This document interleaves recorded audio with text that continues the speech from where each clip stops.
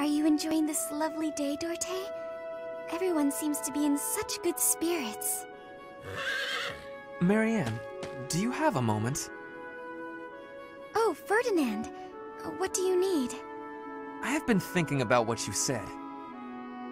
I didn't mean to upset you. You should just ignore me and... You misunderstand. It is not that you upset me. Honestly, you mystify me. You are a noble, and yet you do not wish to be one. Is that not so? I did not expect to hear that from the daughter of Margrave Edmund. But I'm not actually his daughter. He's a distant relative. We share very little of the same blood. But still, you come from a noble lineage, do you not? Oh, no. I'm just a minor noble from the countryside. Minor though it may be, you were born into a noble family, which means you are a noble too. We did not choose to become nobles. We were born into the nobility. I understand, but that's why I said I don't care to be responsible. I had no say in the matter.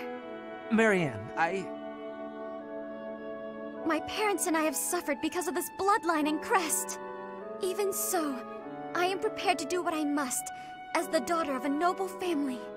But to be told that's still not enough, I just... I see.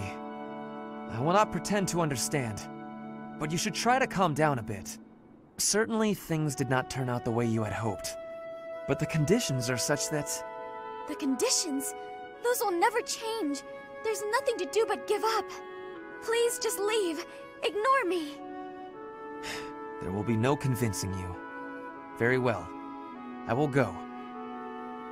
Oh, Goddess. Why did you curse me with such suffering?